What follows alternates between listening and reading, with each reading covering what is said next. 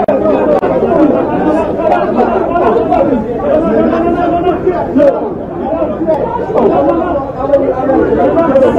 on listening to Fast to Watch. Aha, and then Semsia. Ubenya Muntire.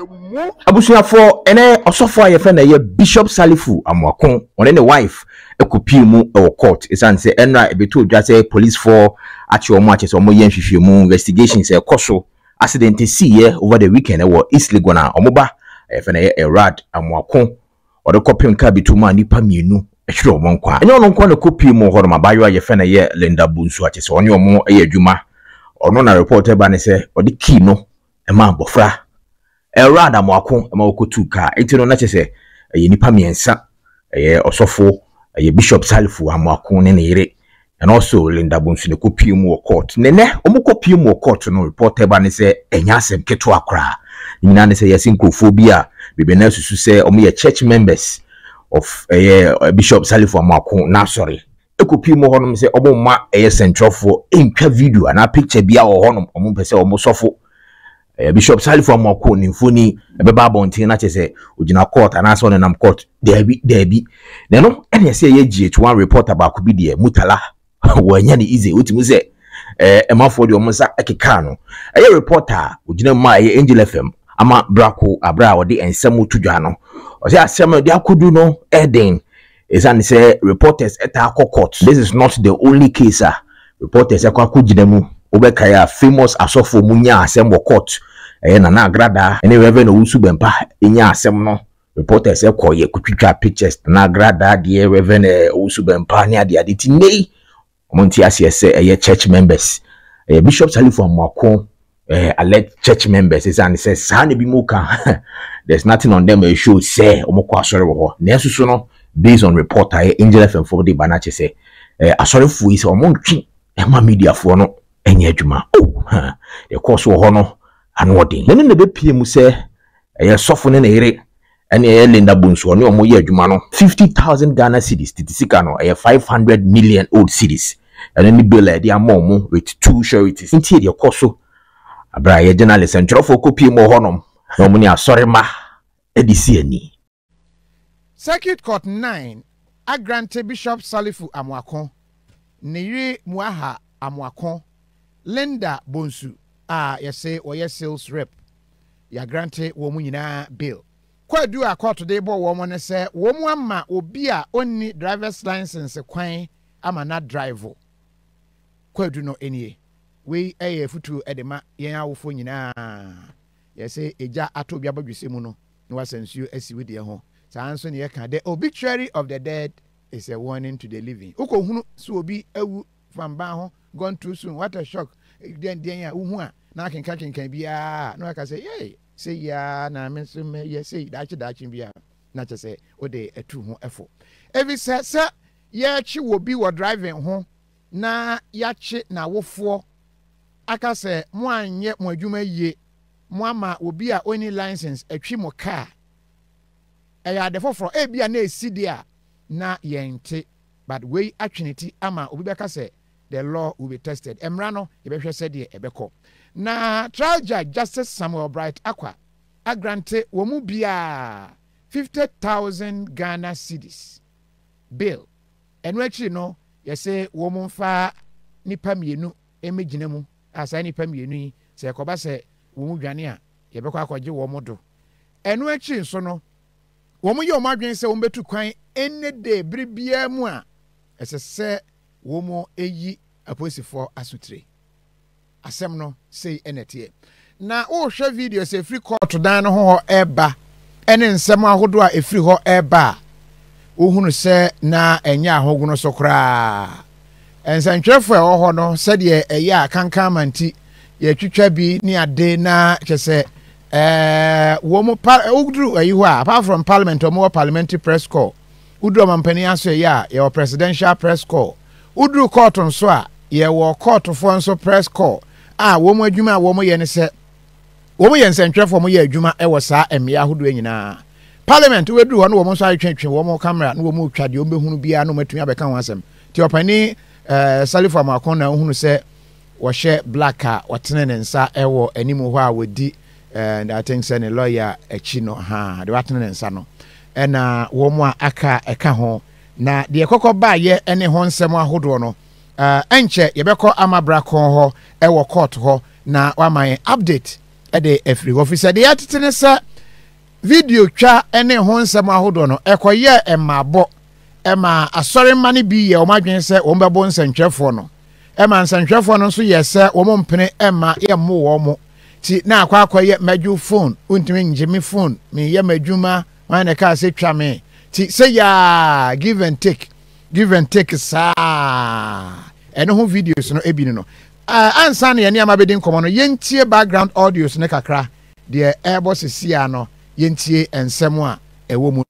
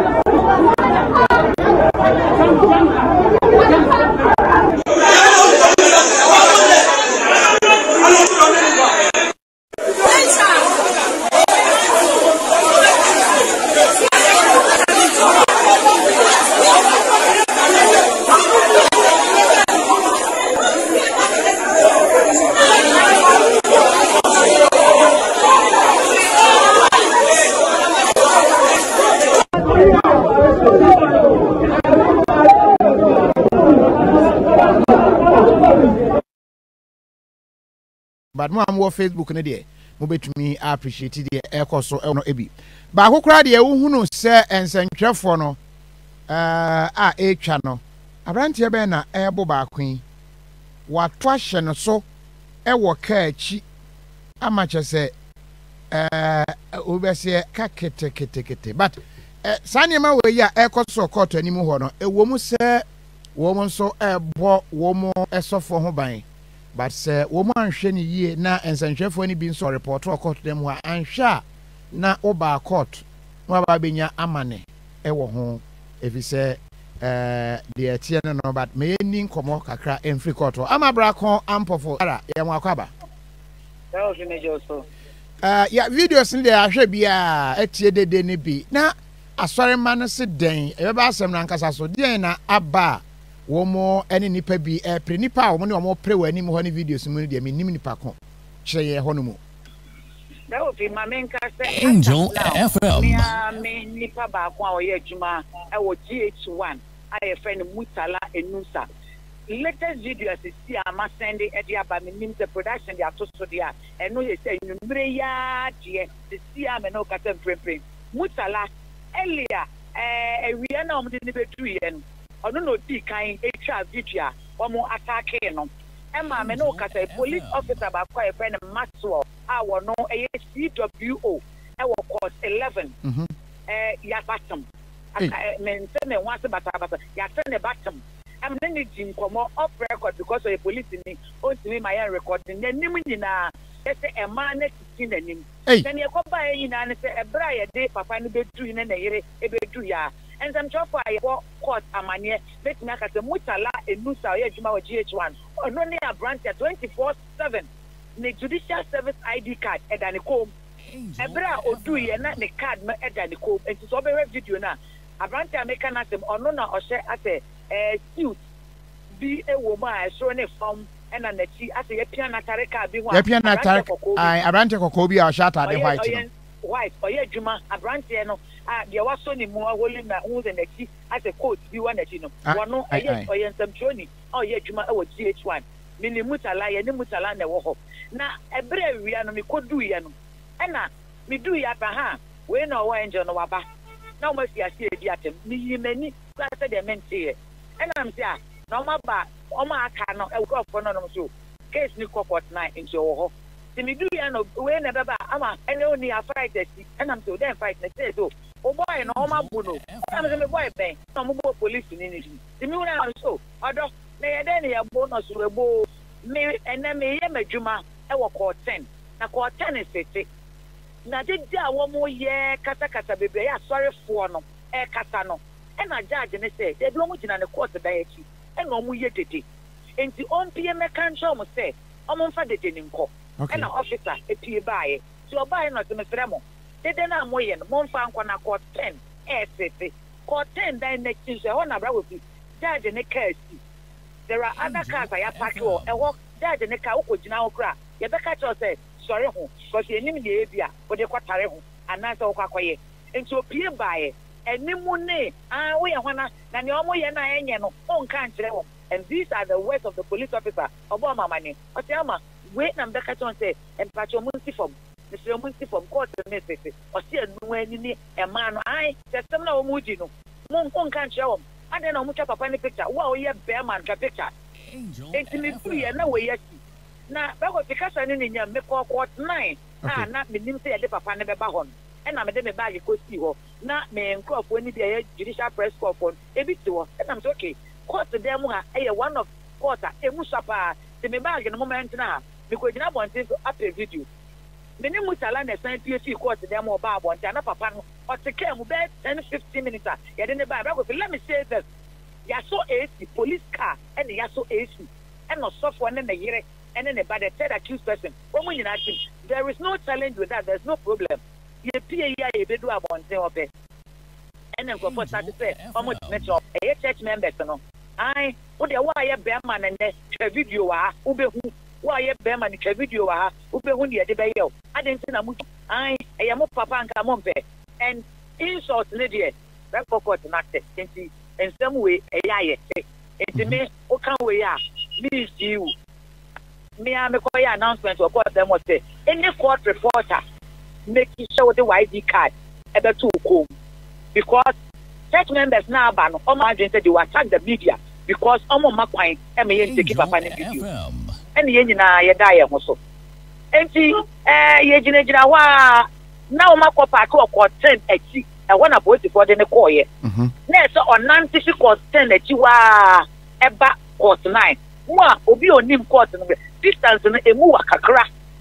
enti on nanti ya o ba no beni mutala na leti nani ye twa ye ne hu se oba the mutala e na ohu ni first e no yi ni phone e se wo twa me hu ya sa branch bi so fi o no timri ka se oba be so mutala emu na so be bo phone no se den yo e na me tap and I'm the gentleman don't try doing what you want to do because if you do it the whole story will change o papa no me yin ni say da bata ya mo pesa mo ye no eno so for Salifu Amoako okay aha ye accredited media persons I ever have a juma. A tapping up on a can't chen and no giant. It's one fun in Sanka Mutala and no child video. That would be almost what said the more and that case Nicholas in some job will be brave. You are wanting me a baby no to coincide. Timmy now, I ran to back by anything come more and now all cats say, I a chama in Chanam Sebra. Yasoma Miss Miracles, intimate Obama, and yes, I am a papa ni bill. Nase, Manfa video be unfair. Or any video I want thing. Or your software will be a nimno. So why are you preventing? And all bano, let me say this there. So for Salifu Amoako and the wife is 3 years one more bano. Papa na think the so at form. One can will be a one more will be a internet young one was a church member and almost and friends and left, right, center, Ujina wa, na mana, but Obi Bettina Bettina, no do at him. Or Baba Bettina Hopa, na as or Boa Gutia as a wound near Jumaya na Waba. And your money bill,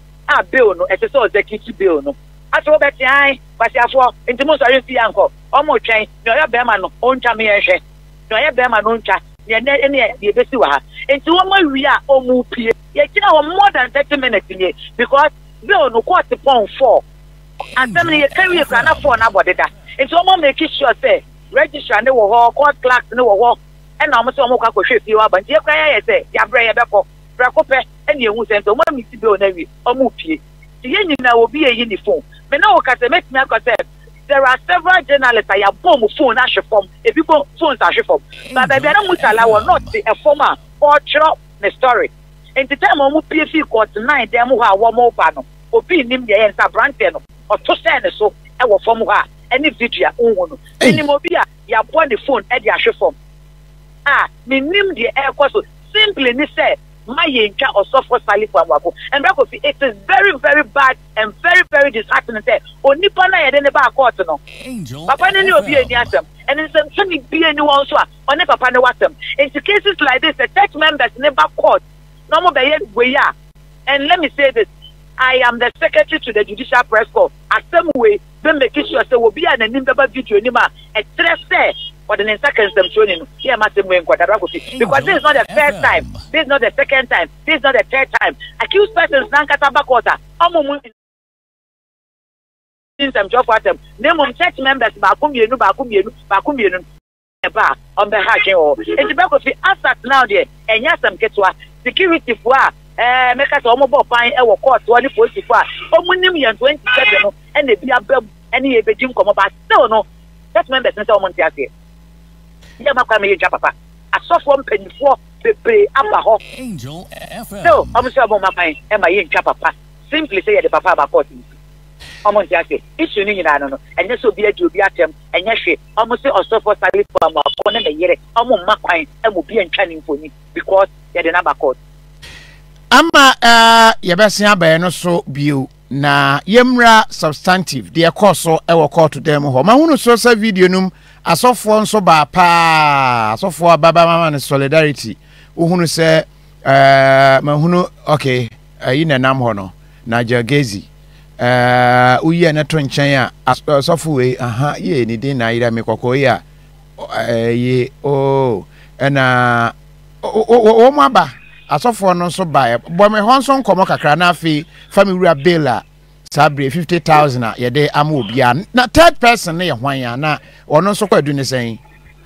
that was the third person e nipa 3 ye de obi anyi say nipa 2 nipa 3 and I do e wo court na me no ka say ni nyina ene say the third person no yesu say oye still to rep e de ma abrantia said you 2 car no ma donya kwenhia ni nua penny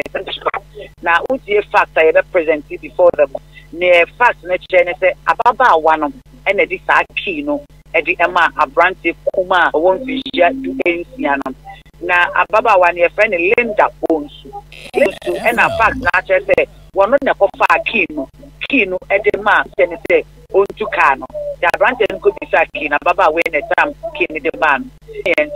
a prophet Salifu Amoako and a bishop elect Salifu Amoako and a lender Bonsu. And you don't be people ever court. Now, a fact in the Nene and go for me. I know one can get a charge. They are charge a woman of over charge enough. Because we MCT the 4 charge. Sunset MCT the 4 those charges no omutini edi eba nti MCT the charger o eba ye no yes permission online person to drive without license obia oni krata or driving no mama no fine on driving na ni no wa mo se wo mu gina regulation 42 the road traffic regulation 2012 LI na so edit akwadri abo ora Salifu Bishop Salifu Amoako ene ne here ene ababa nti omo me nyina kwadu ba ko we ena ye de abom omo nyina pleading not guilty to charge ba ko na ye de bom eno ne otemu for Samuel Bright akwa ejina so enya lawyer ba ye de ba ko fi enya lawyer nketwa a lawyer for being one part ena baba wa no so lawyer for be ninsu ni ensa bae attorney general here and I same way fi kura wo ma o mo dey by na AMCT4 and the staff way abo embenifui na almost record me say yama papio esan say no kure onu angata do bi be kata den na waye onye hwe ne ba ne akwadisha nesi eno temu afo ne gina step bia anasili di nipa miensa no we 50 obi anfa gina for mienu ina na chi two charity eno eye open bill obi beka say open bill it ni ena ni hia ne say apolice for ba kwa resurrect ni edi na fe o ma be execute bill no na no na court na the court ka eskaka ho ene say am passport dey onje na emu ma bri bia ya o ma den say o mu tu kwan no on mebo court na mane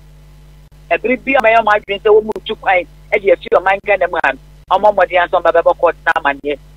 enfunu be bia o mo ko na emu passport dey o man ka sa enje the be facts on it, Mr. Pape, and then the mammy at not diation, and then the year not diation, I am on Moba, Aquacutuka, on Mobano, a won't be share a 2 days, and what cano, and I'm so much area with me up into the charge of the show Opia, Nasiamo Pia, only to me class as or Kaka, and a mamma or Kaka, and Nessaria with them. And see, Namea do my course, and say, and file all their disclosures. Now, 30th of this month, you sign AMOAK. And me no ka say, I'm meeting conditions. And na pia o mu pie akono. Akofa santo kuya nsantro for ye de ye ewo ho no. Amanti bonu a omabo mo no yetumi chi won ewo court anim ho no. Because me no ka say I can confidently tell you say police no no kwa can report ewo ministry's police station. And some job for the after na ye be free court ho. Ye free court wa as I say etnase ye wo gym e wo ho etnase ye hu video na we can identify those people and see a formal complaint at the Ghana police service. Then we leave it to the police for the chinipa for yen chinipa and so be our attacking police piano as I say a report because who's me attacking in some journey just like that say wafa wedding they officially many of them Mamutala Nusa. Which is said GH1 will pick it up. Then the judicial press corps will also pick it up. Okay, so Amaya the video no ato soda. Uhunu nipa wabo ebu GH1 century no. Ena me hunu se obi apeja nensa se munya video ni twa munya no. Other people ho ye nia ba ko no cry adwuma o peace no cry and there were some bloggers be ewom Ghana News Agency. Chief Justice, the longest court reporter, training reporting more than 20-25 years. Or no, and there are several